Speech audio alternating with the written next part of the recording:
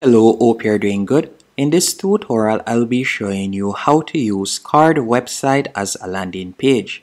The first thing you want to do once on carrd.co, you can sign up for completely free using your email address.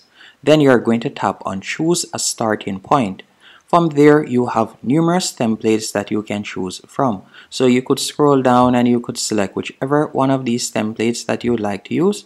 Whether you like to use this Link3 example or you like to use a portfolio example.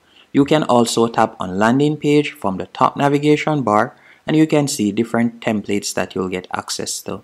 Keep in mind the templates that say premium, that means that you'll need to go onto the Carrd paid plan to use that particular template. But there are numerous templates that you can use for free. Once you have found a template that you like, you'll tap on select and you will be redirected to the editor page. When it comes on to editing your Carrd website, it is quite straightforward. To edit the text that is currently on the website, you can tap on the text, then go over to the left hand column and you can make changes to the text.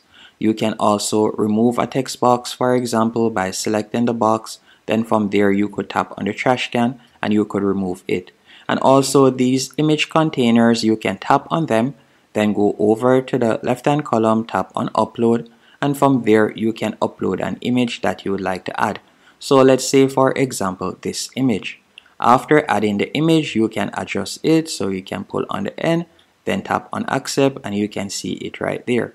And if it is a case that you would like to add an element that you don't see, you can tap on the plus in the top right hand corner, and from here you can add text, image, video, audio, anything at all that you like to add, you'll see it in this option. Now once you're finished doing that, you're just going to scroll down and you can continue editing your website. So I'm just going to be removing these sections.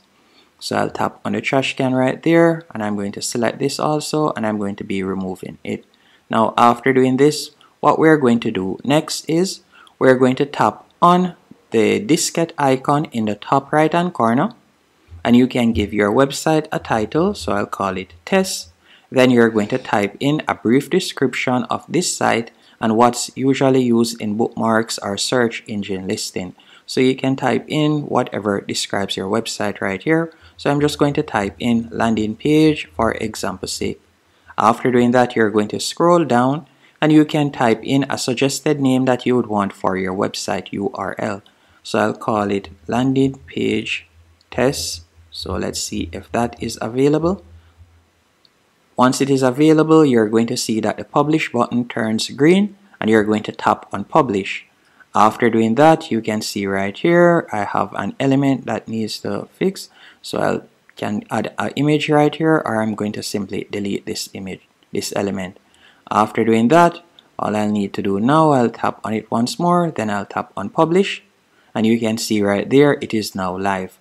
Once it is live, you can tap on view site and you can also copy your URL and share it with others. And that's it. That's how you'll be able to use your Carrd website as a landing page, or how to create a landing page on Carrd for free. Hope you found this tutorial helpful and informative. If you did, be sure to hit the like button.